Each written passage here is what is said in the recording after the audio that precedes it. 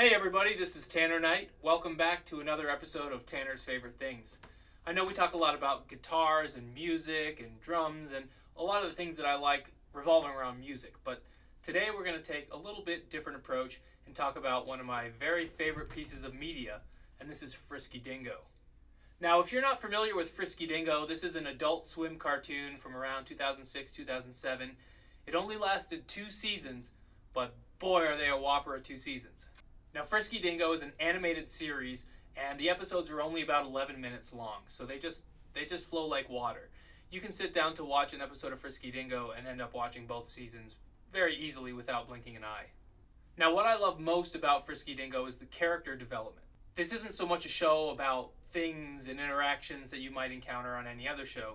Rather, Frisky Dingo takes the approach of having these outlandish characters with really wild personas and puts them in very strange scenarios, and you get to see how those interactions unfold. Now, you may be familiar with the show Archer, which is created by the same creator of Frisky Dingo, Adam Reed and Matt Thompson. And I love Archer as well, but you'll see a lot of nuggets that are mined in Frisky Dingo show up in Archer later on, so that's another little Easter egg that you'll enjoy down the road. But what makes Frisky Dingo great? To me, it's the dialogue. The writers really focus on what's the absolute funniest thing in any given scenario. We have lots of recurring jokes, like jokes that show up throughout the series. Well, that's a pickle. Ooh! What? I was supposed to get pickles for a party. You wanna come? There's gonna be pickles. If I get them. As well as jokes that are purposely written to be duds. You may say, well, that doesn't sound very funny, but I promise you the way that they use dud jokes is really excellent. Oh, you are lucky I'm blind. Yeah, so's your mirror. That doesn't even make sense. Eh. So it's really hard to outline a specific plot for Frisky Dingo. It's not really about the plot, but our main characters are Killface. Greetings, America. I am Killface. Who is, we can assume, an alien. They don't really explain much beyond that, but Killface, who is a villainous alien who has come to planet Earth and is bent on world domination and, in fact, the complete destruction of the Earth. So that's pretty much the setup of the series. We launch right into who is Killface and what is his plot. His whole idea is to destroy the Earth using his Annihilatrix, which he has developed. There's your 20 billion, Brent. Drink it in. The fusion chamber alone costs 9 billion. The thruster's another 4. So we have Killface, who is the antagonist, and our protagonist is Xander Cruz. And I say in quotes because he's not exactly what you'd call a protagonist. Xander Cruz is a tycoon billionaire who is completely 100% selfish and lives for nothing else just to serve his own desires. Yeah, baby. Oh, yeah, baby. Oh, this is so wrong. Oh, my God. I'm with a prostitute. Yeah, come on, you big black son of a bitch. Oh, yeah. Where did that come from? What? No, don't stop. I like it. Okay. Come on. Oh, baby. Whoa. No, don't stop. Shut up, hooker. Xander, baby, you up here? You have got to move that crazy suit of armor before it kills somebody or... Xander Cruz is dating Grace Ryan, the newscaster from Force 10 News, and he basically treats her like garbage. You're welcome, City. For Force 10 News, Thank you. Thank you, City. You're awesome. For Force 10 News, I'm Grace Ryan. And I am Awesome X. You may say, well, that doesn't sound very woke, but in all honesty, Grace Ryan as the character does suck pretty bad, and you really want to see her not succeed. And I believe that's by design.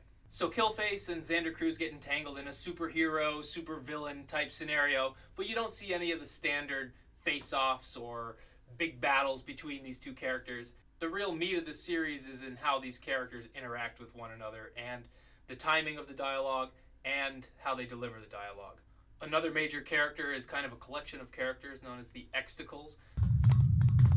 Guys, I'm flummoxed. Well, I'm not. Let's blast his face off. But how do you know about the paternity suit if he's not Awesome X? Yeah, that was top secret stuff. And Kevin is not the father. Woo! Hey, thank you, Mr. Wake Up the Baby. Not my baby. Way to go, Kevin. This is the fighting force behind Xander Cruz. These are actual humans in robotic-looking armor, so they kind of all look the same and sound the same, and there's no real differentiation. They do each get individual names here and there, but they're kind of thought of as a collective, a single character with a single voice. Next, we have Stan, who is kind of the straight man to Xander Cruz. He's the one trying to keep the Cruz family business on the rails. Well, he's actually kind of a villain himself, and we see that unfold throughout the series. Yeah, who started a rumor Awesome X is retiring? I may have, Stan? on behalf of Awesome X, issued a press release. Yes. But what the hell did you do that for? Because now that Awesome X has defeated all the supervillains in the city, it's time Xander Cruz got focused on running his huge multinational conglomerate.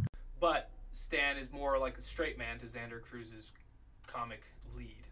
But really, some of my favorite characters in Frisky Dingo are the small characters. For instance, Mr. Ford is a character who shows up kind of towards the end of the first season and becomes more prominent through season 2.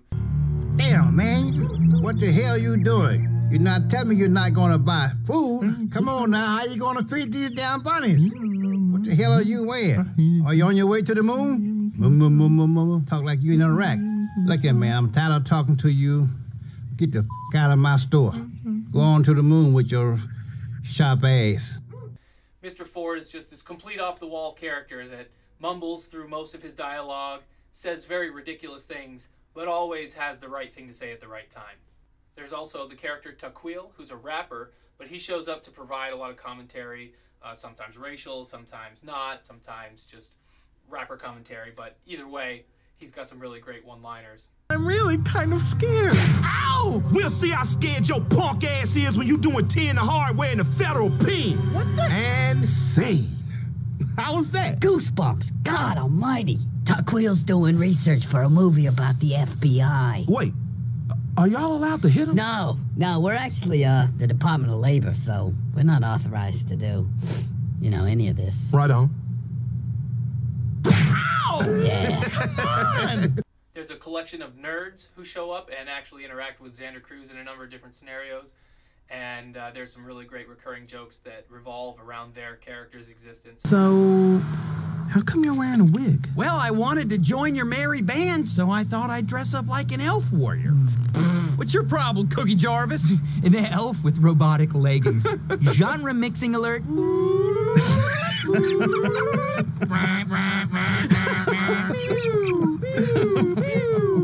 Guys, come on. That's baffling. Sorry. Baffling. Guys, I'm sorry. And they're just 3 kind of Dungeons and Dragons nerds who happen to be in the right place at the right time to interact with these characters. Another one of my favorite characters who really doesn't say much but ends up having a really important role in the series is Simon, Killface's son. Xander Cruz isn't going to kidnap himself. Inside Phil's tummy.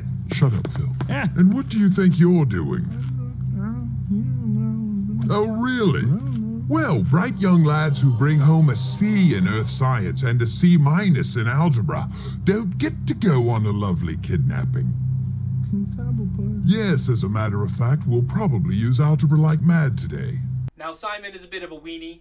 He is a little doughy, pretty insecure, is mostly interested in causing trouble rather than contributing positively.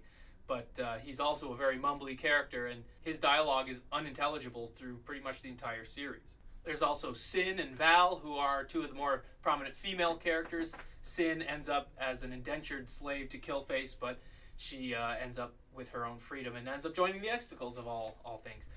So that's a really interesting character arc. And Val, who is another slave, she's been kidnapped by Killface and forced to work marketing for his efforts. And both Sin and Val end up having really hilarious character arcs as well. Your plans to destroy the world. When did you get so emotionally needy? Also, there's a decent chance that me and her are gonna be gay for each other. What? Yeah, also that. Yeah. Yeah. Wow. Yeah. Yeah. This is actually kind of a lot for me to process. The hoy. All at once? Well, process it while you kill Antagony. What? Snap.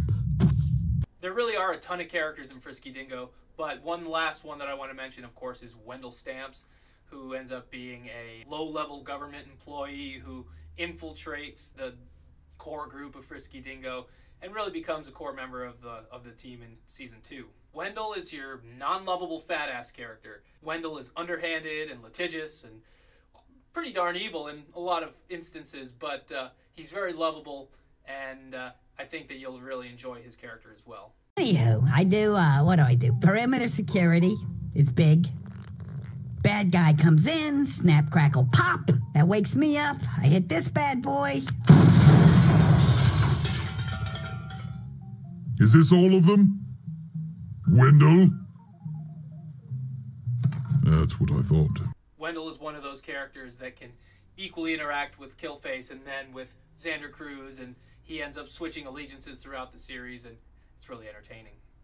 The most important thing to know about Frisky Dingo is that it will defy your expectations. Any direction you're expecting the series to go, it will take another one. But thanks to you and your mysterious brain chemical, we shall savor the sweet nectar of revenge as we rise up as one man and destroy my brother, Xander Cruz. Thanks, Ken! Ronnie? What? What is wrong with you? Hey, what? I do you a favor. That's why we can't have nice things. Hey, come on, Thank guys. you, Ronnie. It's complicated enough without all this evil twin bullshit having. It will go in the opposite direction, and it will go there fast, and it will sometimes abandon that whole notion and go a different direction altogether again. These sudden shifts in direction can be a little jarring for people who really like predictable television. So if you like laugh tracks and predictable humor and predictable scenarios, then Frisky Dingo's not for you. However, if you want something that thinks outside the box, humor that's fast-paced and that you really have to pay attention for, then Frisky Dingo checks all those boxes. I find that there's a lot of crossover between Frisky Dingo and Archer, so if you like Archer and like that style of humor, Frisky Dingo will probably be right up your alley.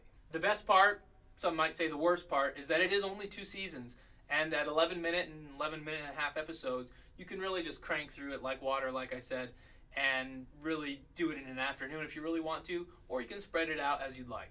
So, Frisky Dingo, one of Tanner's absolute favorite things. I highly suggest you check it out. Hopefully this review gave you enough impetus to go and check it out. I believe it's on Hulu right now. You can always purchase it on Amazon. In fact, that's the way I have it. I purchased it through Amazon Prime, and now it's linked to all of my accounts. But either way, if you can get your hands on Frisky Dingo, I highly recommend it. This has been Tanner Knight, and this has been one of Tanner's favorite things. Thank you, and hope to see you on the next one.